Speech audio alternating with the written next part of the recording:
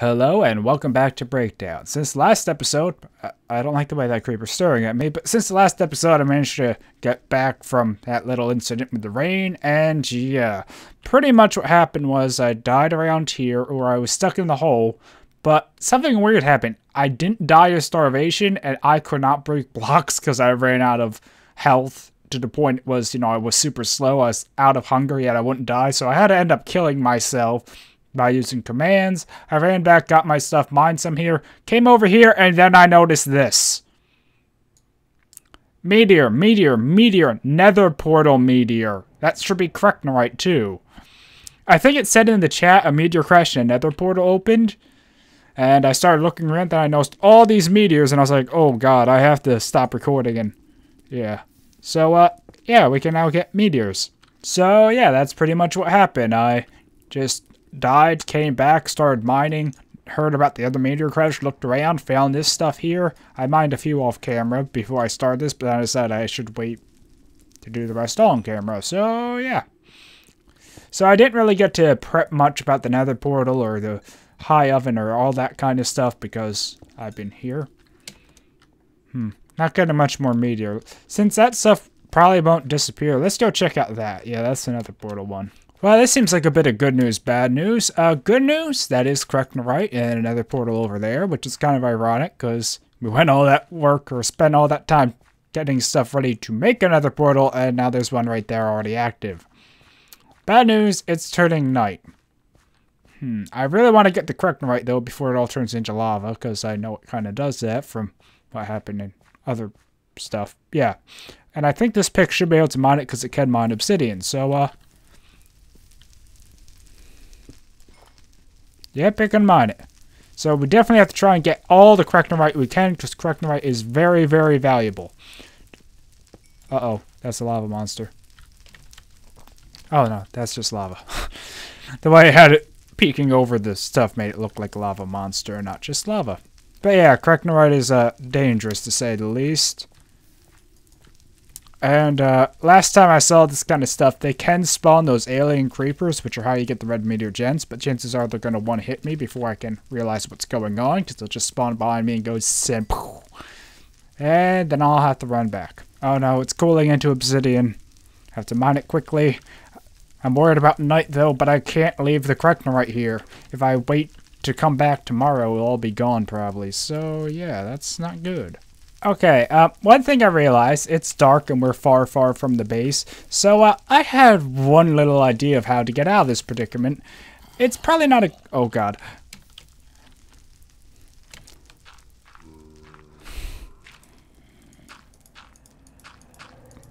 Well, guess we don't have time to think this through.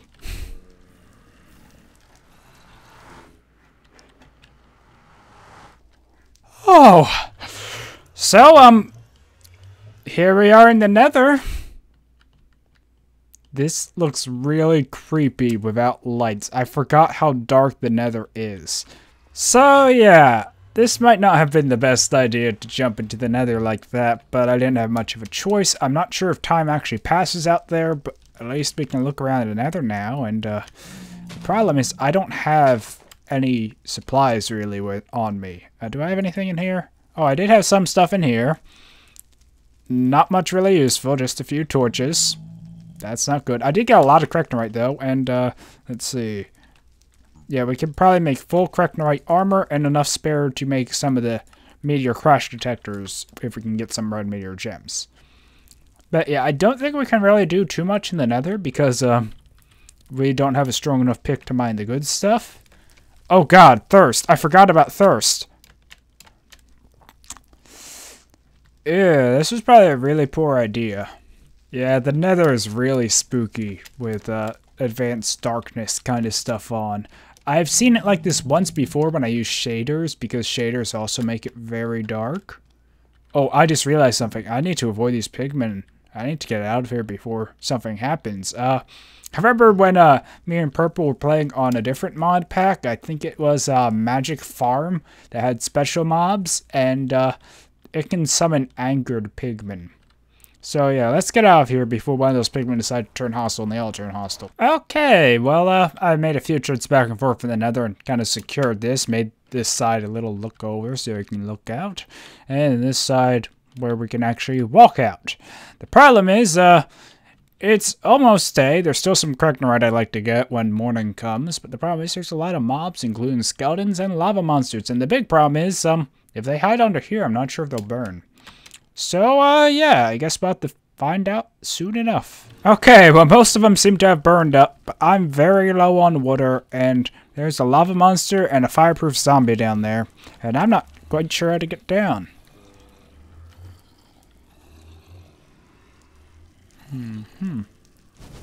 Oh, God!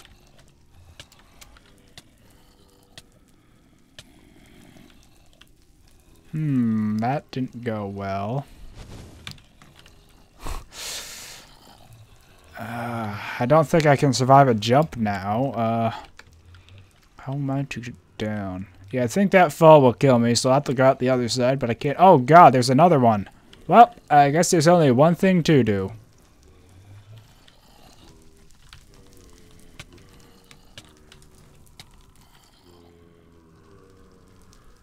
Apparently die. This is a really long walk back and forth, but I'm almost back there, and oh my god, there's spawners, an arrow spawner, and You really would like to find a tower spawner with, like, flaming arrows and a spawner below it. That way I can just turn into a farm where the arrows automatically kill the mobs for me. That'd be great. So yeah, I died right over here, and since it was so far away, all the mobs anyway, should have despawned by now. Now, there's one little problem I'm faced with, which is the portal. I'm not sure what to do with it. I don't think I should leave it there. Yeah, I kind of don't want to break the only working nether portal. Okay, I made a little staircase up here, and I think for the moment I'm going to have to break it. I kind of don't want to, but we already saw how harsh the nether is going to be, and I'm not sure if I'm quite prepared water-wise, and it's just too far to keep coming back and forth every time I want to access the nether. So I broke it. I'll leave the empty portal frame here. And let's make the trek back before it turns night again. So I went to look at the map real quick, and yeah, there's a lot of meteors. There's a site here, a site here, a site here. So that one we found all the way up here is probably not even worth going to, because as far as I know, these meteor sites actually don't go away over time. Only Freezerite and Kreknorite seem to actually slowly decay back into whatever they're made of, water or lava, or ice and obsidian, one of the two. So, yeah, I think I'm just going to head back and... Oh, actually, that's a lot closer than I expected. Let's just see if we can go over there real quick and hopefully not get blown up. Okay, so apparently this is how meteors do work. In Ascension, I noticed this where under the crash site, there was a whole bunch of meteor too deep for a huge square. And it seems that's how it works, because I think the meteor crashed up here, but because it was the hill, it spawned it visibly. So, yeah, we have a bunch of meteor to mine here. I'm not sure how much I really want to mine now, because I don't think there's too much useful I can do with this. And, yeah. So, I'm not getting much meteor from these now. I think you get more when they're active, and once they cool, you get far less, or something like that. Makes sense anyway. So, yeah, let's just head back and leave the meteors here. We know there's a lot if we need to come back and mine them, but we have Kreknorite, and Kreknorite's way better than meteor anyway, and I do have enough meteor just to get some magnetism if I wanted that. And I think I'm being shot at. Nope, that's just an arrow trap. Okay, well, I made it back and I was sorting stuff, and I realized I don't have much clean water left now. I only have one canteen, my filter's dirty, and I don't seem to have string, so I started working on making string. You do that by taking tough bindings like this, and then when I have enough, I take them and do that, and one string. You really fly through those books, and now I can clean the canteens. Yay. I'm not sure what to make of this, but it's raining now. So I can't really do much until the rain stops, or at least outside stuff. Good thing I was inside, and I have stuff to do inside. Also, I have some bacon. That's what happens when I kill something with a tasty tool, which is in this case, this has tasty. So yeah, occasionally I hit something with the pickaxe, and it died, and I got bacon because of it.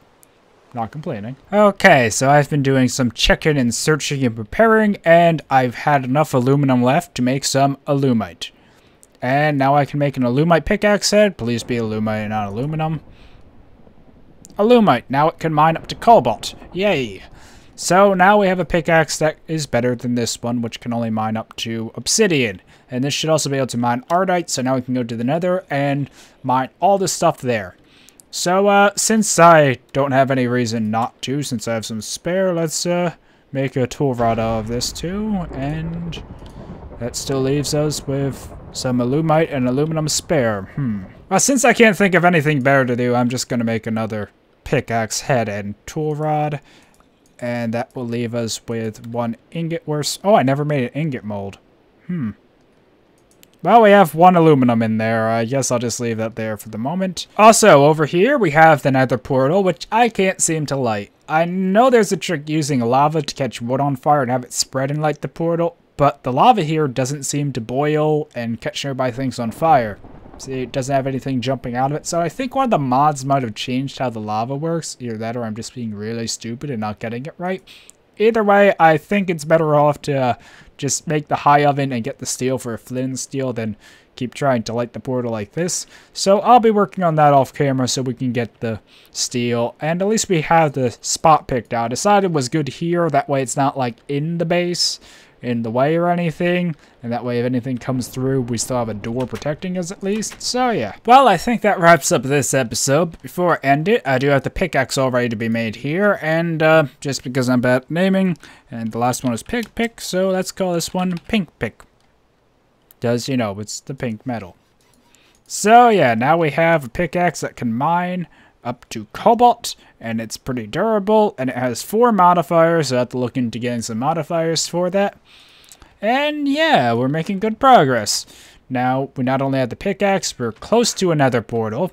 Just need to get that steel, so I will work off camera to see if I can get the, you know, whole high oven build around here.